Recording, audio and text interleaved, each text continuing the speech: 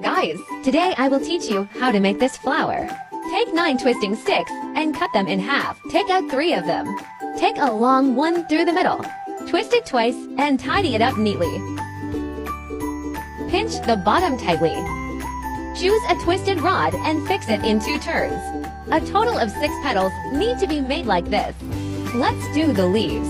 3 twisted rods folded in half. One goes through the middle. Twist it twice to fix it. Then fold it down and organize it neatly. Choose a long one at the tail and fix it in 2 turns. A leaf needs to be made. Then make buds. A yellow twisted stick is folded 4 times. Twist the bottom of each fold twice to fix it. Then connect the ends end to end. Use your thumb to concave the curvature of the bud. The same method requires making 2 more green buds.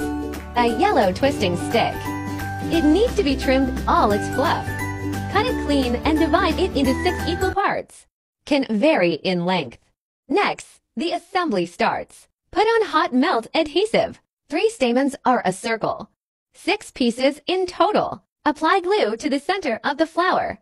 Put the stamens we just cut. Stick to the center of the flower, breaking out a natural stamina arc. Then start coloring.